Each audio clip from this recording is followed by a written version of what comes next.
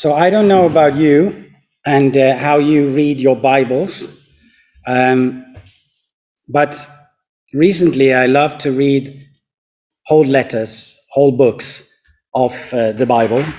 And it's easy, of course, to read and to study small letters, small books, because like the Gospel of Mark take 2.5 hours to read through, and sometimes you don't have that time. So I was thinking about, when it was my time to share something here, to read through the letter to Titus and to Philemon. And today I'm going to focus on Paul's letter to Titus. And Paul's letter to Titus, you can pick, if you have your Bibles with you, you can keep your fingers in Titus. And I will have the so-called bird view of this letter.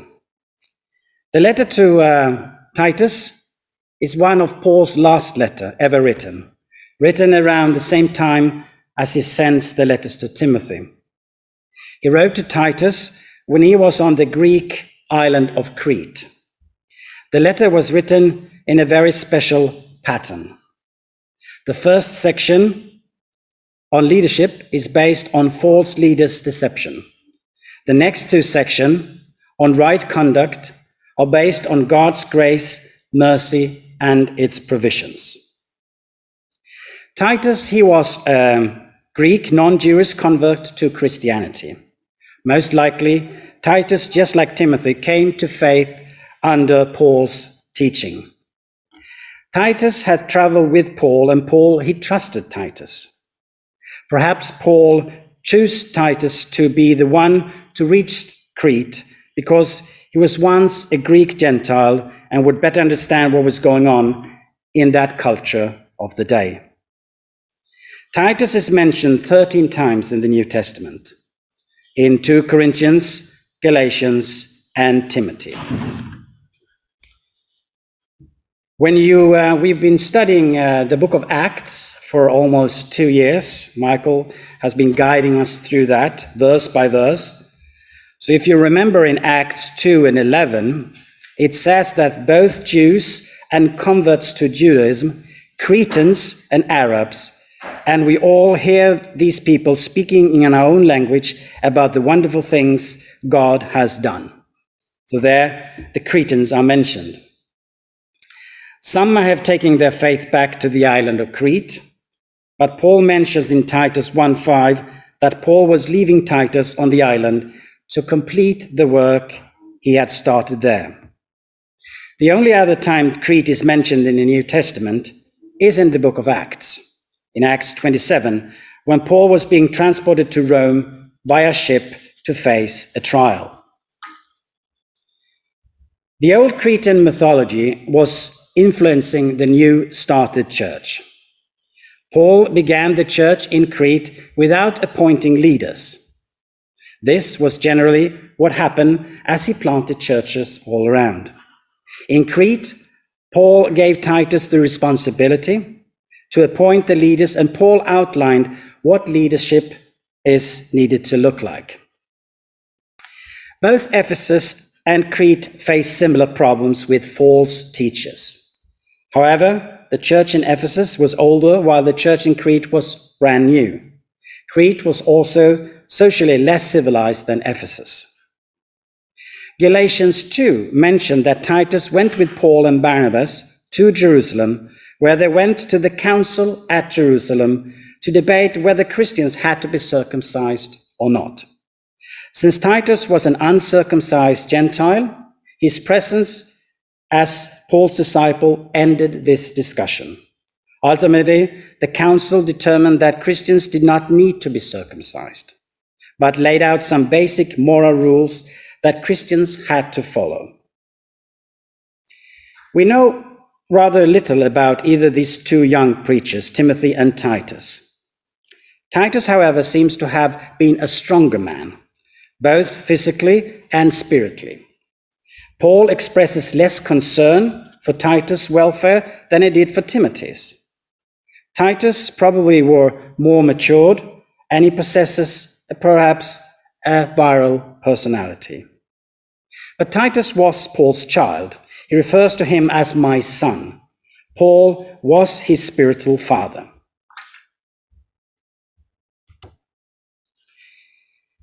Crete Island. I don't know if you've been to this Crete Island.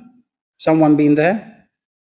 Well, if you haven't, there are some facts. It was here at Crete Island where Paul was shipwrecked, and we can read about that in the book of Acts. He was shipwrecked on the south side of Crete Island at a place named Fairhaven. And we, as a family, has been to Crete several times, and on one occasion, we went to this place where Paul was shipwrecked. One might think that there should be like a statue or a plaque or something to remember what Paul was doing there. But no, the only thing we saw was a hippie campsite. Crete Island is the biggest island in Greece, a very nice place. I can really recommend it. It's a great island, a place for old people, for young people, for young families. Great beaches, lots of things to see and to do, and of course, good food. Crete served the center of the Minoan civilization about 2700 to 1420 BC, which many regards as the earliest recorded civilization in the continent of Europe.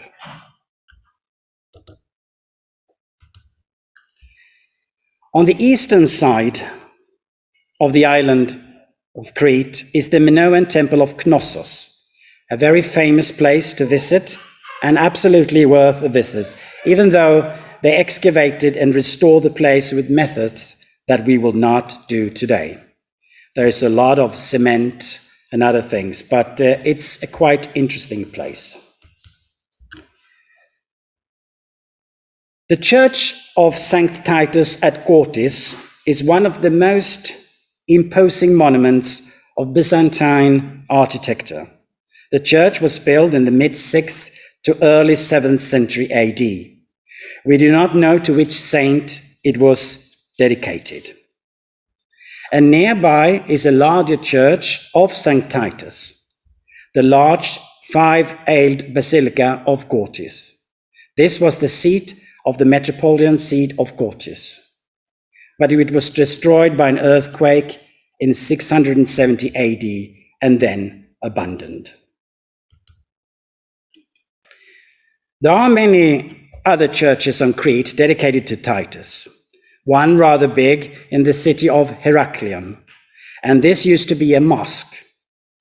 The Arabs came here and conquered the island and built many mosques, but if not demolished, they have been changed into churches. Crete has been under Roman rule, Byzantine first period, Arab rule, Byzantine second period, Venetian rule, and you can see that many fantastic structures from this time, like in the harbor of Chania. And then it has also been under the Ottoman rule. After the Ottoman rule, there came a Crete independent period. And after this period, World War II then came, and the Germans settled here.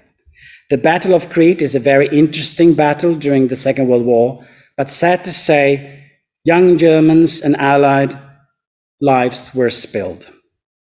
And you can, if you can't read this, the age is 22 and something like that. And it's very, very sad.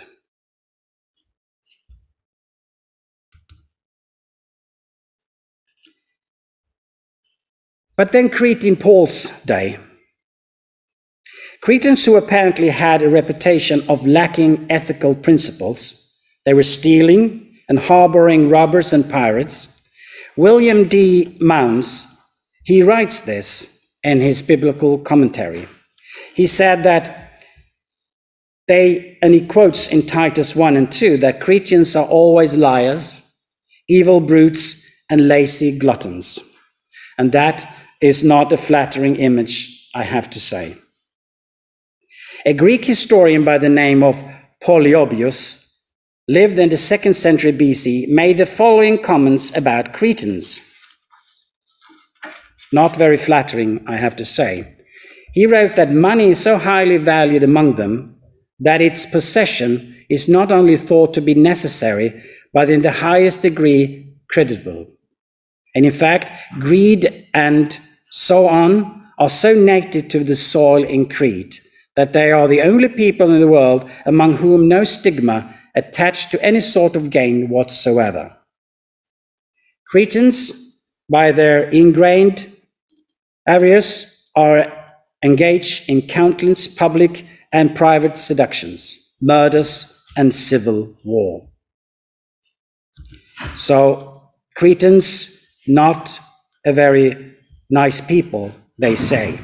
And here they started a church. Titus is a rather short letter, just 3 chapters, and the short version is that in chapter 1, Paul says that the church is to be an orderly organization, and we see this in Titus 1 and 5. In chapter 2, he emphasizes that the church is to teach and preach the word of God, but to speak the things which become sound doctrine.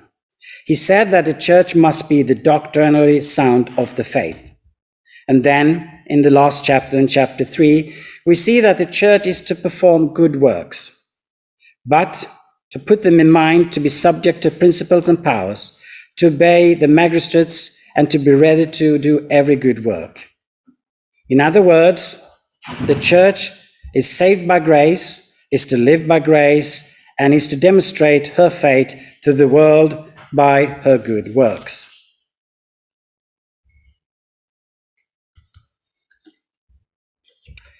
But if we look a little bit closer to Titus 1, verse 5 to 9, it provides a list of elder qualification which Titus was to use in selecting or appointing church leaders. This list, along with 1 Timothy 3, 1 to 7, includes the qualification which have been used to select elders and pastors, church leaders since the New Testament times. They include character, family leadership, and teaching abilities. This last trait includes an ability to rebuke those who contradict sound doctrine. So it reads, "This is why I left you in Crete. You are to set straight all the remaining matters and appoint elders from every town, as I charge you to do. Elders must be blameless, the husbands of only one wife. Their children must be believers and must not be open to the accusation of loose living or being rebellious. This is because an overseer, as one of God's household manager, must be blameless. He must not be a stubborn or hot-headed or a heavy drinker or a bully or an eager for shameful gain. He must be hospitable, a lover of goodness, sensible, just, holy, and self-control. He must hold firmly to the reliable word which goes with the teaching, so that he may have the power both to exhort people with healthy instruction and to give a proper rebuttal to those who oppose it." Amen. So, when reading through this list, I am an elder of this church, one of rather many, and we are a nice group of people. We are a great mix of sexes, of age, and perhaps not culture so much, but we are in a way not always thinking the same, which is a good thing. It's a healthy thing. But I'm not sure that I and the others were appointed by this list we find in Titus. Verses 10 and 16 speaks about false teachers in Crete. These men taught that circumcision was required for Christians, upsetting entire families in this process. Paul commands Titus to rebuke them sharply, with the goal that they would be sound and accurate in their faith. On Crete, there were churches, but no elders, no structured leadership, so a huge need to appoint good and qualified leaders. there was. Titus needed a so-called manual to find these leaders. Paul had a huge concern for the membership here as well. False teaching was surely coming in, but here in Crete, the biggest problem was strange ideas circulated around with the members. The churches needed a strong leader to handle the situation. One theologian says that good leadership, good teaching makes the members, and in this case the congregation, less dependent on the leader, contrary to bad leadership. And that is the same thing with parenting. To get a hold of the problem here was to have quality in the leadership and quality also in the membership. So to fix this problem, the leaders needed to confront the people troubling the situation. It is still necessary today to confront when strange ideas and problems happen. But many leaders are afraid to confront, and sad to say, that's especially true in churches. I'm not sure why. Perhaps you have the answer. But one thing can be that we have the wrong idea by the word of love. We need love.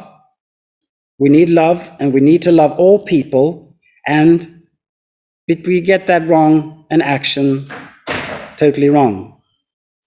So in the way of trying to love, we tend to accept everything.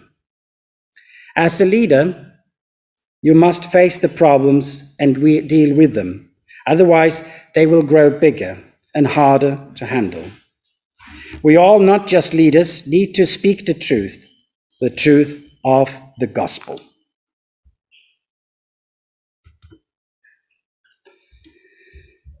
In Titus 2, 1-10 gives specific instructions for various groups within the church. Titus is commanded to teach each of these groups with authority. Paul includes directions tailored for older men and older women, younger men and younger women. This part of the chapter emphasizes characteristics such as self-control, faithfulness, dignity, respect, godliness, and love. Older men and women are to be mentor younger men and women, respectively, of course. Paul also gives direction to servants regarding submission to their masters. Titus is giving instruction as well for the correct conduct of a leader. A major reason for right behavior is to leave critics no room to attack the Christian faith.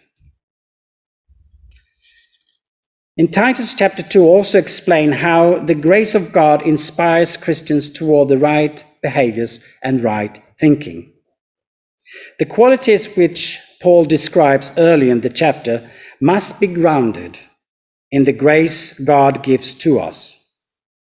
The previous scriptures gave instructions for proper behavior of church members.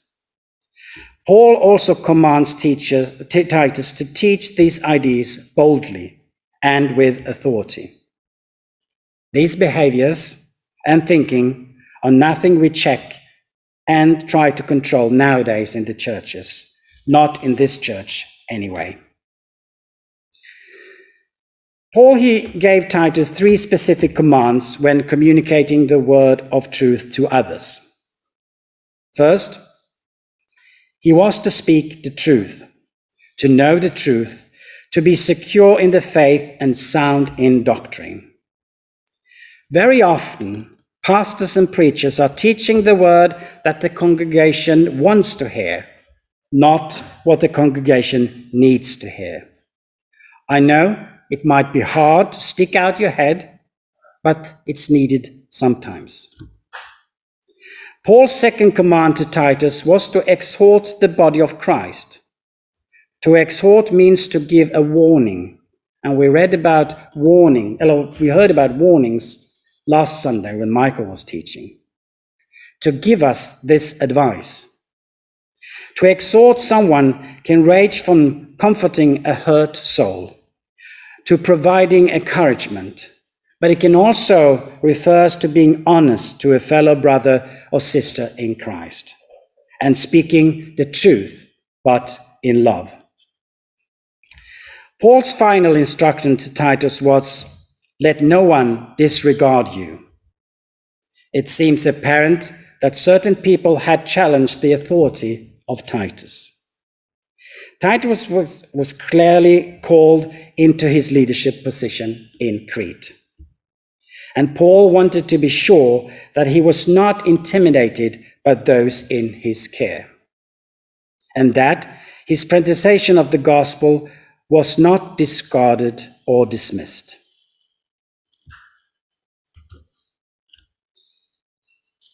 In Titus 3, the last section, Paul encouraged Christians to live separately from the immoral culture of Crete. Paul explains that salvation is entirely on the basis of God's mercy. It is not something we earn by doing good works. When a person accepts Christ, they experience a spiritual cleansing or a regeneration. The Holy Spirit is given to us as a result of God's generosity and of grace. The text affirms that this depiction of grace is something to be trusted. Titus is giving instruction to emphasize these basic principles, to insist on them as well.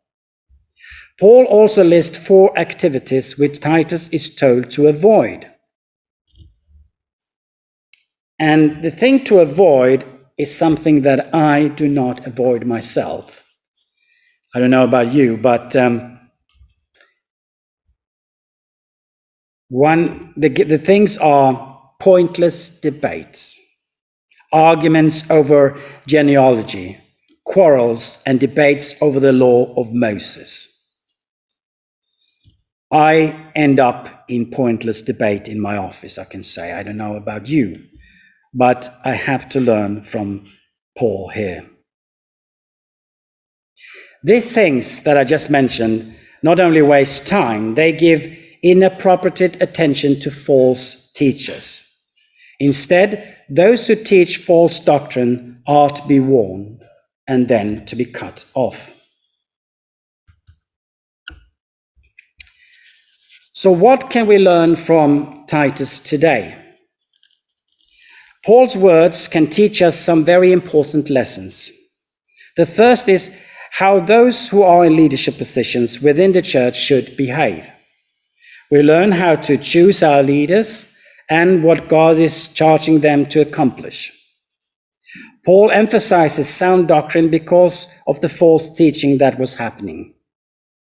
The same false teaching are heard around the world today, and as leaders in the church, we are to commit to the spreading of the truth. The second lesson we learn has to do with our salvation. Paul is teaching us that the gift of salvation should not end with us. It should be shared with the world around us, as it was meant to give us a beautiful life. In Titus 3 and 14, Paul says, "Let our people learn to devote themselves to good works for pressing needs so that they will not be unfruitful." Our good works will show our love and our devotion to Christ. It will help us to show what the gift of salvation has done for us and what it can do for others. Our world today is full of needs. There are the homeless, the unborn, the widows, and so many others. People that need the love of Christ in their hearts will not only receive it as we work to help them. We are not to be judgmental, but compassionate. Christ commands us to go to the ends of the world to share the good news. The words of Paul reminds us that we are to remember what Christ did for us. We are freed so that we may aid in the freeing of all mankind. We are not to sit still and keep the message of Jesus Christ only to ourselves. I don't know in your culture, but in my culture, if you are, for instance, in a meeting, if you say, well, I believe, some may say that, well, in this meeting or in this company, we don't believe. We choose fact. Believe you have to do in the church. Have you heard about this? We believe not only in the church, we believe everywhere, even in that meeting. So remember, working to help others in need and sharing the gift of salvation is as important today as it was when Paul wrote these words. Many churches today focus more on the form of worship, the music styles, lighting, and building designs than they do on the content of the faith. They mean to proclaim. The final lesson I want to share with you comes not from the letter, but it's from an episode in the lives when famine struck Jerusalem. Paul sent Titus to Corinth with a letter, the second letter to the Corinthians, which contain an impassioned plea for generous support of the poor in Jerusalem, using phrases like, "He who sows bountifully will reap bountifully. God loves a cheerful giver, and he who supplies seeds to the sower and bread for food will supply and multiply your resources and increase the harvest of your righteousness." This is something we can keep in mind as a community of believers, to each other and also while offering. So the conclusion of this rather short time in Titus. Titus were to set to fix certain things. Teaching sound doctrine. And the question is, how do we today make sure of this? Helping believers mature spiritually. Equipping them to live for Jesus Christ despite opposition. And Titus as a leader, Titus was anticipated the problems in Corinth and in a way prevented a split in Crete. Titus was always honest to both Paul and to the churches that he led. Titus knew how to deal with the problems in Crete, and he dealt with one problem at a time.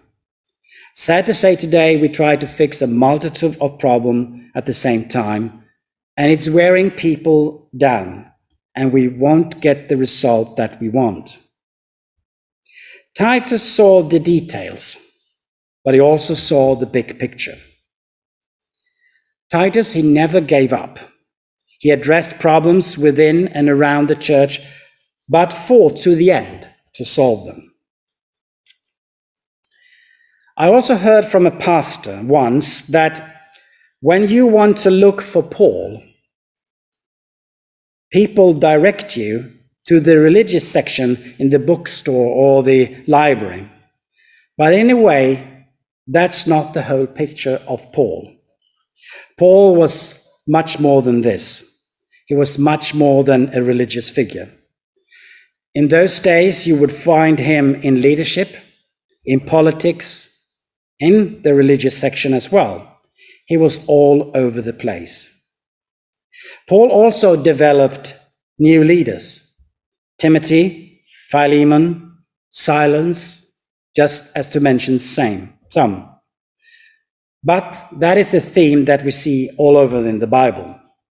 We see Moses and Joshua, Elijah and Elisha, Barnabas and Saul, and of course Jesus and the 12 disciples. So Titus is a good letter to read through, to study what it says, not only on leadership, but also on membership. And remember, leaders are not the only one in a position in a company or in a church, because leadership is about influence, and we all influence others. So in a way, we are all leaders, and we are all to take this to our heart. So please let us pray. Father, author and inspirator of all things, hear our prayers. Send your Spirit that we may humbly be guided by your will. Touch our hearts with true generosity to raise up a house of God for the inspiration and renewal of all your faithful servants. Help us to speak the truth, even when it's hard to do so. Help us to be bold when it comes to you. We ask all these things in the name of Jesus. Amen. Thank you.